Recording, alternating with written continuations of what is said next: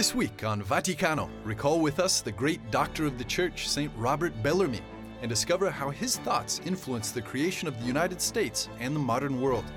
The extraordinary missionary month of October is quickly approaching.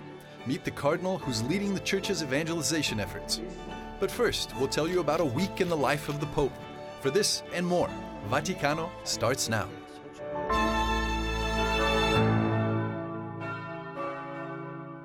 A few days before departing on his apostolic voyage to Africa, Pope Francis met with about 40 bishops who were in Rome for their spiritual exercises.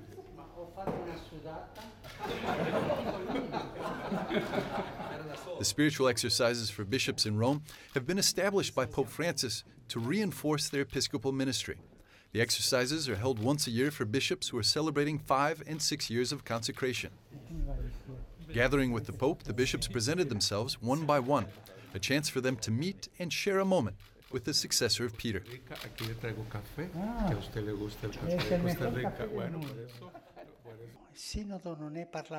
The Synod is not a parliament, and if there's no Holy Spirit, there's no Synod. These words were pronounced by Pope Francis to the bishops of the Synod of the Ukrainian Greek Catholic Church. Around 50 bishops came from Ukraine and different countries around the world for a synodal meeting. This year marks 90 years since their first synod was held in Rome and 50 years since the consecration of Rome's Ukrainian Greek Catholic co-cathedral of St. Sophia. The Ukrainian Greek Catholic Church is the biggest Eastern church that continues the Eastern tradition while being in full communion with Rome. At a meeting with the Italian Association of Oncologists, Pope Francis spoke strongly against euthanasia.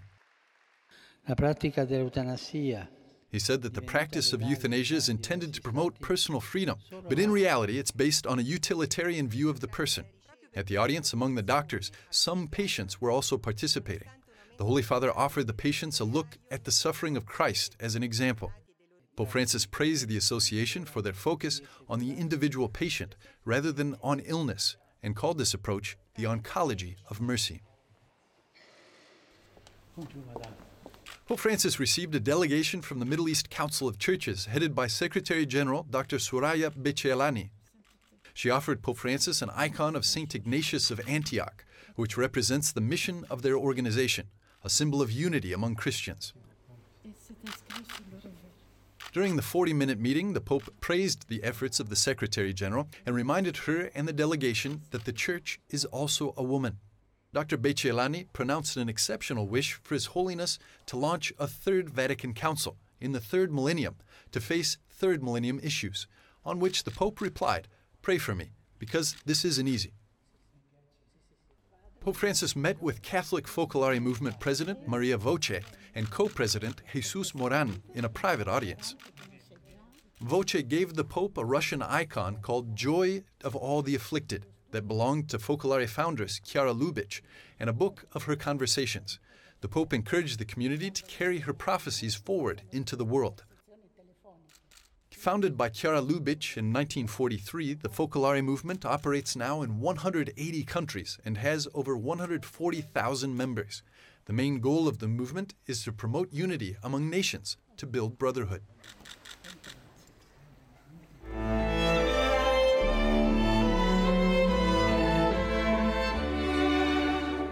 The increasing hostility towards migrants and refugees, especially in European societies, remains a hot topic here at the UN in Geneva. Monsignor Robert Vitillo, president of the International Catholic Migration Commission, called to mind Pope Francis, who has labeled the crisis a two-way street.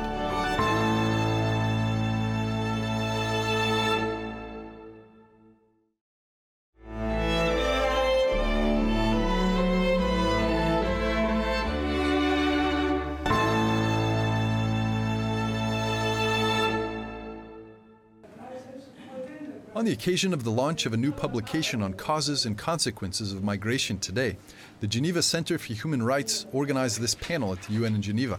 The two themes, migration and human solidarity, and protecting people on the move. The head of the International Catholic Migration Commission spoke about the role of the Catholic Church. Efforts also need to be made to prevent individuals from being constrained to abandon their families and countries, and to allow them to return safely and with full respect for their dignity and human rights. All human beings long for a better and more prosperous life, and the challenge of migration cannot be met with a mindset of violence and indifference, nor by offering merely partial solutions. First of all, the Catholic Church needs to teach about the situation of migrants, and also it needs to call attention in its teaching to the unique dignity of all people, including migrants, and then encourage people to respond in a just and fair and accepting way. For the International Catholic Migration Commission, we join many organizations and religious orders that specialize in care and service to migrants and refugees. We do that in a number of ways. One is that we form a network of Catholic organizations, and especially of the national bishops' conferences, in helping them learn about the migration situation. We also do it through advocacy, global advocacy, especially with the United Nations, advocating for just policies toward migrants and refugees. And then finally, we have our own humanitarian assistance programs. Many of those programs today are focused in the Middle East and also in Pakistan, where we still have large numbers of refugees needing help, both from humanitarian assistance and help in finding durable solutions like resettlement to other countries when they cannot return home safely or cannot be integrated within the countries of asylum. The purpose of this panel was to assess the causes and consequences of forced displacement of people in Europe and across the Arabian region, and the reasons behind the fear surrounding the coming of migrants. It's probably part of our sinful condition of original sin that people often are afraid of things that are different and of people who are different. And so I think that's part of the situation. But also I think there's been a major thrust in the world today, a kind of toxic rhetoric about migrants and refugees. Some of it comes from the terrorism that we face. There's also some political motivations by leaders who want to reject migrants and refugees in their countries. I think the antidote is to get to know migrants and refugees, and that's what Pope Francis encourages us to do. Many states have signed the so-called Global Compact for Migration, which was designed to help orderly and lawful management of migrants. Still, there's a challenge to it being accepted and implemented. I think that's another important role for the Church and for organizations like ICMC to really monitor the implementation and to remind heads of state and other officials about their obligation, and then also to do our part in being sure that we welcome refugees and migrants in all parts of the world, and we offer them decent living conditions and peaceful environments. Solutions are obviously hard to find. While on a political level, debates about how to best address the crisis continue, the Holy See is trying to insert the humanity and dignity of migrants back into the discussion.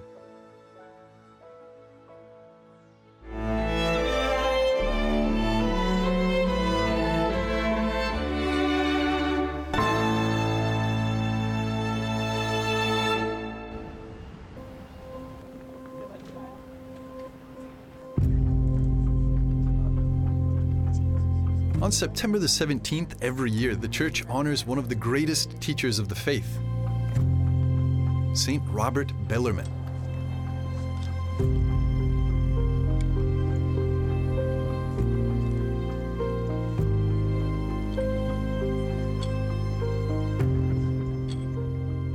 He happened to live in a time of confusion in the Christian world and had to deal with problems that arose during the Protestant Reformation. He was the spiritual father of St. Aloysius Gonzaga. Both are now entombed in Rome's St. Ignatius Church. Fellow Jesuit Father Mitch Pacwa says he admires St. Robert Bellarmine's ability to learn and explains that Bellarmine's knowledge was one of the reasons he was proclaimed a doctor of the Church. Knowing a lot does not make one a saint. But the way he used his magnificent intellectual capacity is what made him a saint. The doctors of the Church are able to offer us solid doctrine, and that's exactly what he did. He had studied philosophy and theology. He knew the biblical languages. He brought all of that together in his answers to the different Protestants. So he wrote a catechism that explained the faith clearly and in a well-organized way.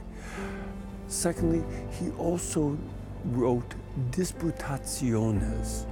This is a book that dealt with all the various topics mentioned by the various and he would respond to them in orderly ways using scripture first, and then the fathers of the church and the church tradition, and showing where they had made mistakes.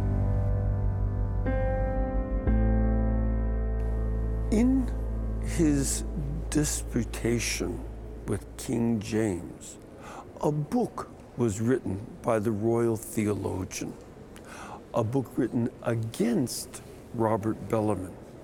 This book was called the Patriarcha, and it defended the divine right of kings against Robert Bellarmine's books. What's important is that Filmer, who was the author of this book, was refuting Bellarmine, but he had to cite Bellarmine's writings, correct? Well, what's interesting is that the book Patriarcha was in the library of Thomas Jefferson, who later on wrote the Declaration of Independence and became president of the United States. That idea that government belongs to the people and is given to the people by God is Robert Bellarmine's idea.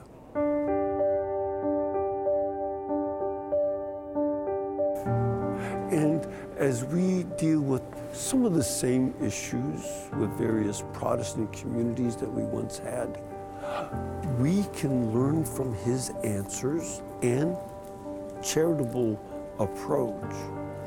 But we can also then apply that to the various issues of the modern time. We have new atheism and disagreement with the existence of God, misunderstanding of the state being the center of rights and the source of human rights, and that this has been a devastating problem in the 20th century where 305 million people were killed in wars or by their own governments who believed that the state had all the rights, and they didn't. We can learn that and apply that to our own times today, and do so with the same love of Christ, love of the church, and love of our opponents, as Robert Bellarmine did. And that is an example that we very much need this day.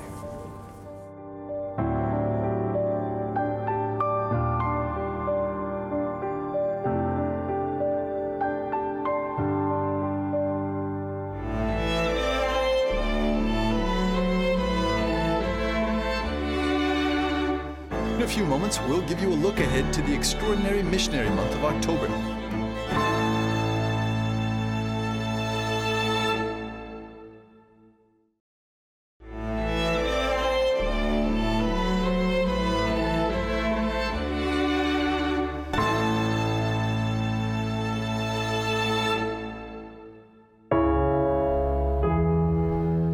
Baptized and Sent is the theme of the upcoming Extraordinary Missionary Month of October, convoked by Pope Francis. The whole church is being called to participate. We met with the prefect of the Congregation for the Evangelization of Peoples, Cardinal Fernando Filoni, to talk about how the Missionary Month is going to be celebrated in Rome. Intanto il Santo Padre il 1° di ottobre. First of all, the Holy Father will make Vespers on the 1st of October, on the day of Saint Therese of the Child Jesus. This is the first appointment. Then there will be the Missionary Rosary on October 8th. It will be in world view through Radio Maria. Then we will have the Synod. That is almost a missionary reality. If we think that over 30 ecclesiastical circumscriptions of the Amazon depend on our congregation, we will then also have the canonization after the World Missionary Day, among which there are also some new saints who actually come from the missionary world. The important thing is that this month arouses a conscience, a missionary interest, and this awareness that baptism enables me. Battezzati e inviati è il tema di questo. Baptized and sent is the theme of this missionary month. Cardinal Bergoglio, Pope Francis, had launched this great initiative, baptism as a missionary work, when he was in Argentina. Is baptism today, in a secularized world that sees it as proselytism, still missionary work? Well, baptism is the end of the journey. It is not the baptism of those who arrive and baptize, but it is the baptism of those who are present in a certain place, who create the conditions for interpersonal relationships. Why do you do all this? What is it that brings you to leaving your country to come here and do all of this? Well, the gospel drives me. What is the gospel? Here, then, is the catechesis that forms, therefore, the people who adhere will then come to baptism as the final phase of this first approach.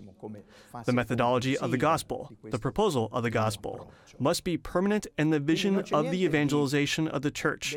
So any form of proselytism, hoarding, occupation, so to speak, of spirits, souls of people, is neither evangelical nor even less acceptable. So here we see the difference too, because even the methodology of the missionaries must take into account the realities of the place and not overlap. In this sense, I believe that missionary activity itself also changes, as it is no longer only the missionaries who are sent, of which they have been the spearhead of, but every baptized person. If I receive baptism, if I love baptism, if I believe that my faith is a gift, a wealth, I myself become a missionary. Faith cannot selfishly be something to keep to oneself, but it is communicated. This can be a form of witness, but it can also be a more demanding form, that of vocation where the gospel has not yet arrived. Then here the facets of how the baptized person can witness, announce, and share his faith comes into play. Può testimoniare la sua fede, annunziare la sua fede, condividere la sua fede. How much are witnesses needed today? You spoke of missionaries almost like professionals, but witnesses? I testimoni. Ma la testimonianza non è un pacchetto, io ce l'ho, tu non ce l'hai, questo sì, questo no. The testimony is not a package. I have it, you don't have it. This yes, this no. I believe that here too. We should also have a less sociological dimension and a little more spiritual. After all, the witness never knows that he is a witness, but it is the Holy Spirit of God who awakens in the people. Ways, behaviors, ways of being, and whoever receives it welcomes it also through a supernatural grace that makes you see diversity. I often tell a little anecdote that I really like. When Matteo Ricci was in China, we remember him because he is a great Western figure, but I always say it would be like walking with one leg. That's not walking, it's jumping. You have to add a second leg that in this case is a Chinese person. Zhu Guanghui, who was a Mandarin, was the vice minister in the imperial court, a man who had really welcomed the faith in an extraordinarily beautiful way. When the emperor said to him, "But you who are Mandarin, why did you become a Christian? What have you not found in our culture?" And he goes straight to the heart of the matter and says to the emperor, "I became a Christian because we have so much culture, but it is our culture. What the gospel tells us is not a culture. It is a gift that comes to us from above. It is a supernatural gift that we cannot have." The emperor says to him, "What does this mean?" He gives an example. The forgiveness of the enemy is not human. Forgiving is not human. Forgiving the enemy can only be a gift from God that enlightens your heart, your mind, and you accept it. The emperor was impressed by this fact. Zhu Guangqi had given all his possessions to the poor, all of them. When he died, it was found necessary to have a great funeral, as befits a Mandarin deputy minister. They had no money. They had to collect it to have the funeral. The emperor as such said, "I'll pay for it." Here is how it became an instrument of reflection, of proclamation of the gospel, and of testimony. Zhu Guangqi had no interest in giving testimony as a human fact, but only of the gift he had understood and received, the grace he had put in his heart. Ma se non del dono che aveva capito, ricevuto, che la grazia gli aveva messo nel cuore. Is the goal of this missionary month to raise up more missionaries or more witnesses? Io penso che tutte e due cose. Both things. More missionary in the sense of giving first of all a conscience to us. That baptism enables me to be. Also, we cannot think that missionary activity is delegible. The other thing, one cannot be a missionary without being a witness at the same time. The fascination of vocation comes from the fact that something is witnessed that man normally does not have, does not see, does not understand. Here then we must say where missionary activity begins, where witness becomes missionary activity. Well, here we enter an environment where the grace of God and the power of God cannot be codified in terms of before and after, of 1, 2, 3, 4. Thank you very much, Your Eminence. Thank you.